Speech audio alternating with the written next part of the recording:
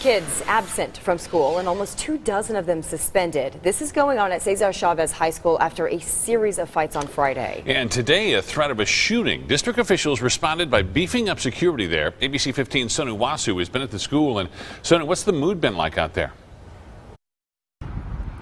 I spoke to several students and they tell me the hallways and classrooms here at Cesar Chavez High School were empty. Not many students, but triple the security. I'm told even some teachers were wearing security vests and patrolling the halls. 400 students stayed home or left early after someone posted a cryptic threat on Twitter warning about a school shooting. This comes after a rough Friday plagued with almost a dozen fights on campus. There was a lot of chaos and it was like everyone was out of control and security really didn't know how to handle the situation. Some girls getting trampled on.